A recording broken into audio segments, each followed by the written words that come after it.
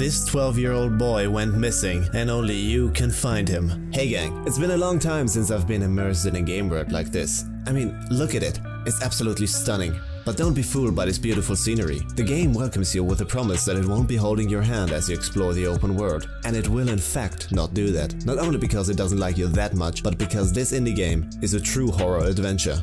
The year is 1973, and you, Paul Prospero, have to solve a murder mystery that led to the demise of the Carter family. Put your detective skills to the test by observing your surroundings, solving puzzles and using Google because your brain is actually as smooth as a newborn. But can you uncover the whole story that is hidden within this haunted place? Dive in and investigate the vanishing of Ethan Carter. Because